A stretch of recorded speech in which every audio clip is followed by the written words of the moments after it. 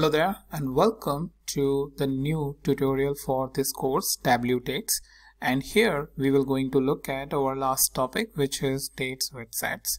Now this is the last topic which I could think of. If you have any other topic in your mind, then let me know in the comments and I can try creating a video for that. And apart from that, don't miss my 100 Tableau dates recipes link, which is present in the description.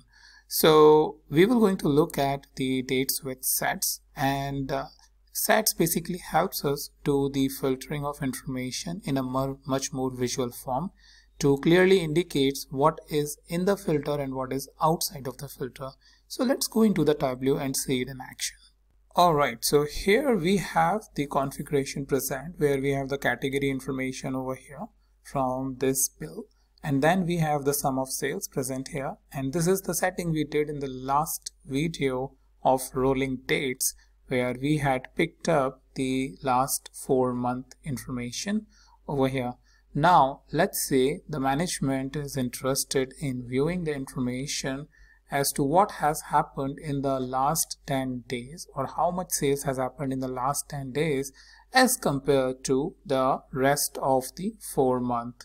So for that, what we can do is we can create sets, and to create a set we can come to order date as we need to create a set on the dates.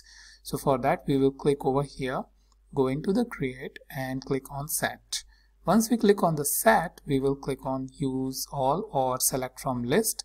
Select from list gives us the option where we can go down over here and select the last 10 days, and as you can see the sales are present up till the December 30th.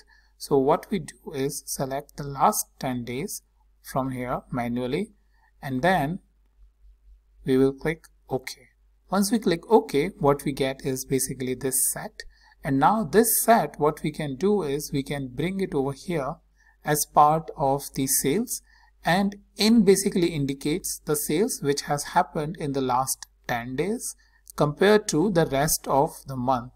So this helps us look at the data from both the angles as to what is part of the last 10 days and what is not part of the last 10 days. For example, in many businesses, what happens is generally when the quarter is about to close or when the month is about to close, a lot of focus has been given to close the sales. And in that case, they may be really interested in seeing in last 10 days or last 7 days or last 15 days, how much work is being done in terms of the value or in terms of the percentage, which helps revealing that a lot of focus is being given in the last couple of days as compared to the rest of the month or the rest of the quarter, and maybe try to correct the behavior in that case.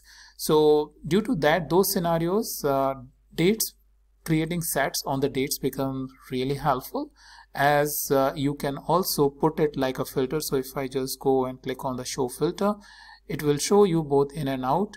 If you just want to see this piece, you can see this. Otherwise, you can see just the out piece.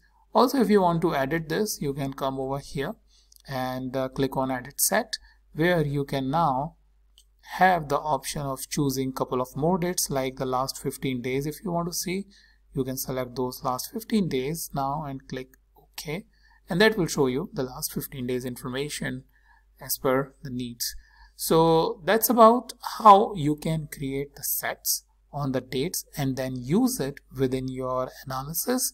Also, this is just one case, but there are a lot of creative cases that people use. For example, to color the data whenever they are using in sort of a charts as to what is part of the last 10 days compared to rest of the days, like you can think of a bar chart in this case.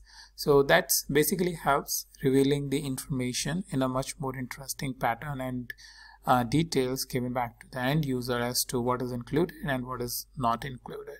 So that's about how you can create the sets based on the dates to reveal this interesting information in your data set.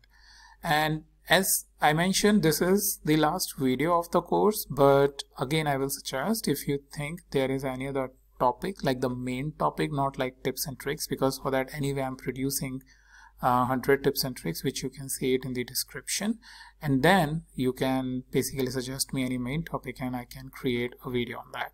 With that, thank you so much for taking this course, and I hope by the end of this course you are able to get a lot of value out of it.